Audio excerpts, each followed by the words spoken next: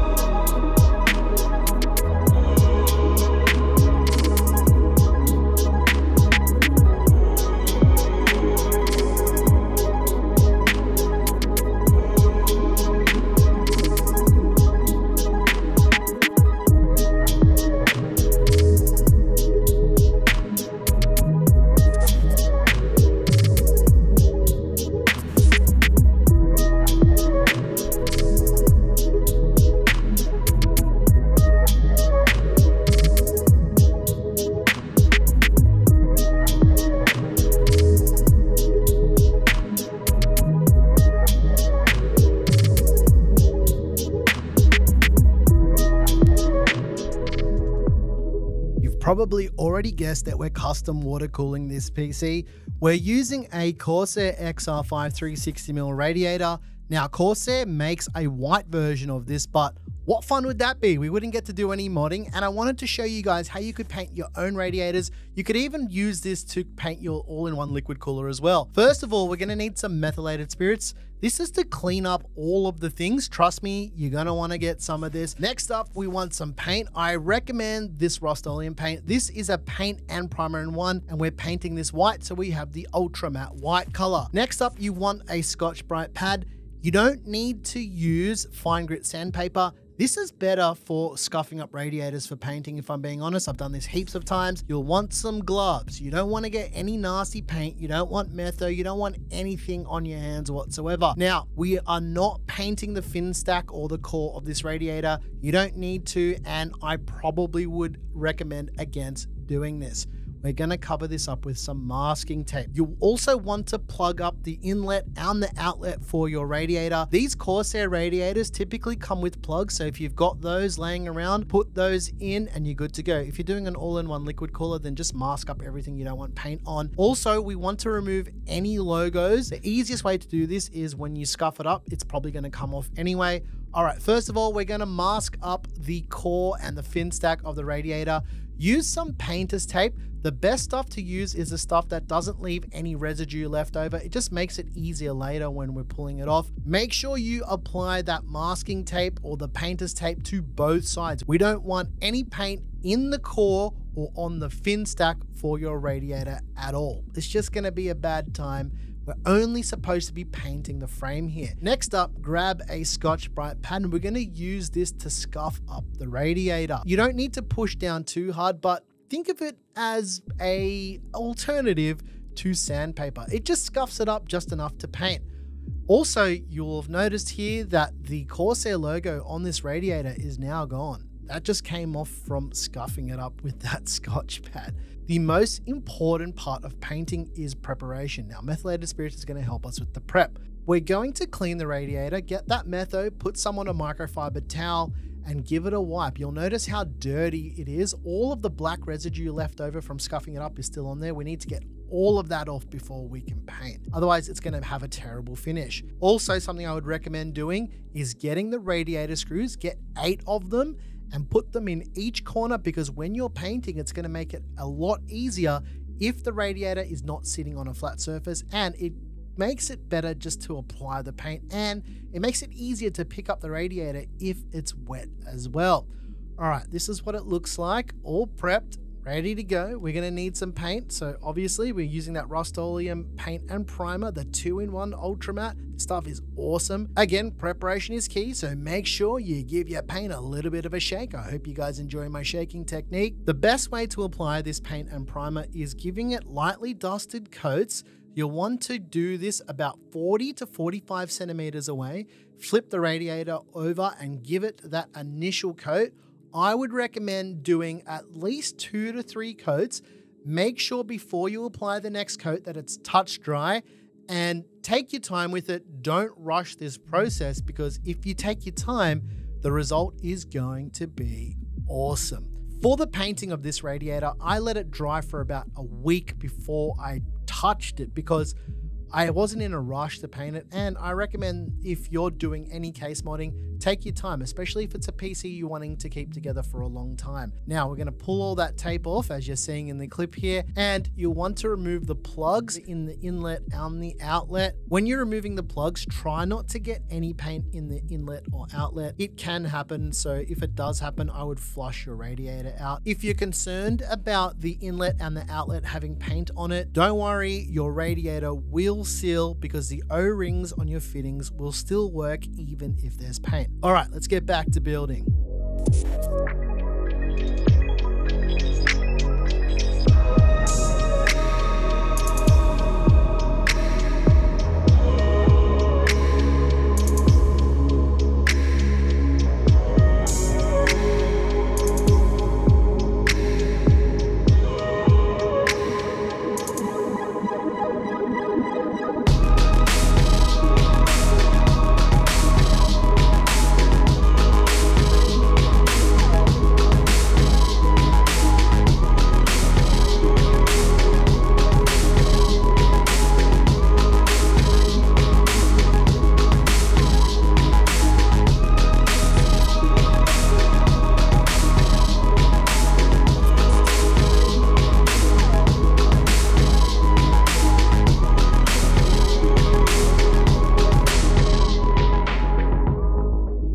For this build, I'm using 14mm acrylic tube. It's much clearer.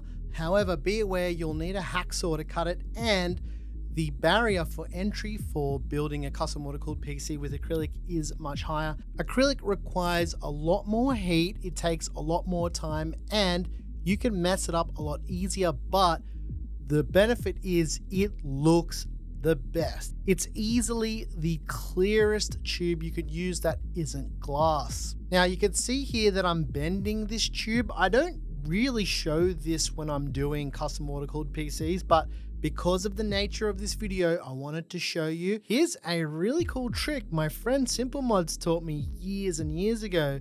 If you want the perfect 90-degree bend, use the edge of your table. Once this acrylic tube cooled down and it's set, you can see how nice this 90-degree bend is. It's not too tight and it has the perfect radius on it. When you cut acrylic, the edges are typically sharper than PETG. However, when you deburr it, it's a lot smoother than PETG. So if you are doing custom water cooling, make sure you deburr your tubes, otherwise you will split the O-rings inside your fittings.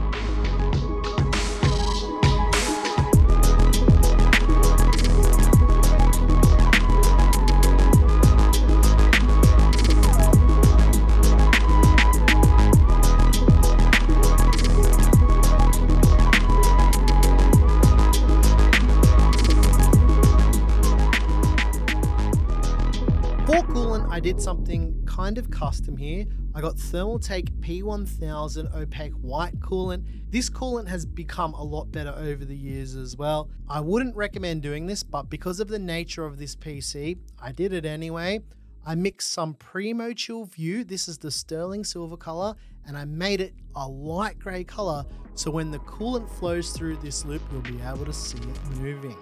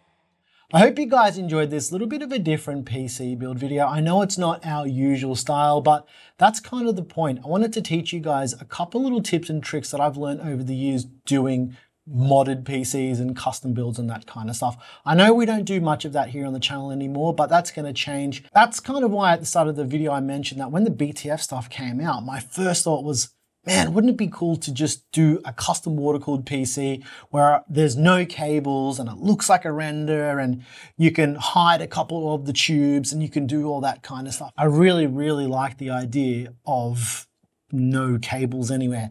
I've invented this in my head so many times, and the fact that we have this kind of stuff now is cool. I think what's more interesting than anything, like the motherboard and the back connectors is cool, but the graphics card, the fact that the power comes through the motherboard and powers the graphics card that way with no cables is even cooler to me, because when you do a custom water-cooled PC, the power cables for the graphics card is always something that you have to take into consideration, especially if you're trying to make something look really clean. And now it's a non-issue. I don't have to worry about the power cable at all, right? The graphics card we use is the Tough Gaming BTF card. This graphics card will only work on BTF boards. You can't power it any other way, but that's okay. That's kind of the point of these systems, right? No cables, no worries. Because this is a sponsored video, obviously there's things I need to talk about. ASUS is doing a massive global giveaway where they're giving you the chance to win a whole bunch of stuff to kickstart your gaming PC, and more specifically, BTF stuff. It's called the Ultimate Simplicity Giveaway. If you want to enter, there's a couple of things you need to do. There's a link in the description down there if you want to enter and try your hand at winning some of this cool BTF stuff. As well as that, if you're interested in buying any of this hardware, UMart here in Australia is selling all of it, and there's a link to all of that down below in the description. Get amongst it, get keen. We're not giving away this one. This is my one. I get to keep this one. All right, ladies and gents, that's just about gonna do it for us. I'm off to Taiwan. Goodbye. I'm your boy Nick with Gear Seekers. You peek, we seek. And yeah, let us know what you think BTF means in the comments down below. Thanks for watching.